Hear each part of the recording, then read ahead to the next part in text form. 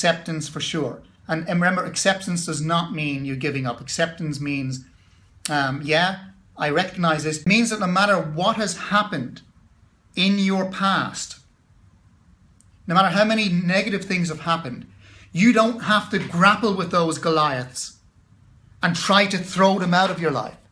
They don't realize that whatever you focus on will grow.